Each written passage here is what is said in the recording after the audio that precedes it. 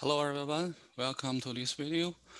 From this one, I'm going to make a few videos on Ars Logic 5000 and the Studio 5000 Logic Designer. All right.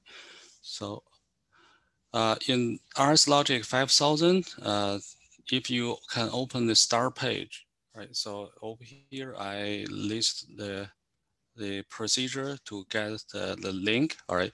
So um, if you have the software, right? So the video is attached as the part of the Ars Logic 5000 software. So you can see here.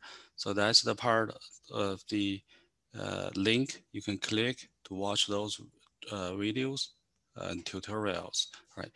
That's the first way to get the video from the software, right? So right now in our lab, we have a newer version, right? It's the Studio 5000 Logic Designer. So in this new version, I haven't seen any video uh, attached with the software, right? So but because of this, we don't have access to those video from the software anymore.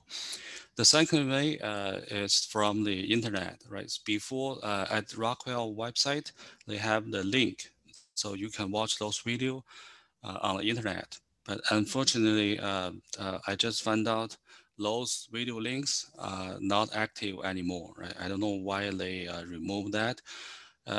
They are very good videos. All right, so I also have a few assignments based on those videos. So that's why I made this video available, all right, to help you with the assignment. And also because we have the Studio 5000, I'm going to use the newer software to do the demo. Over here, there are three topics.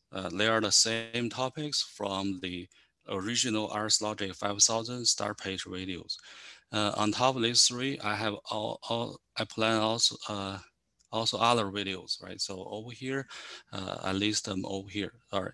So uh, hopefully I can make enough video to help you with the assignment. All right. So I'm going to make uh, each each topic as one separate video.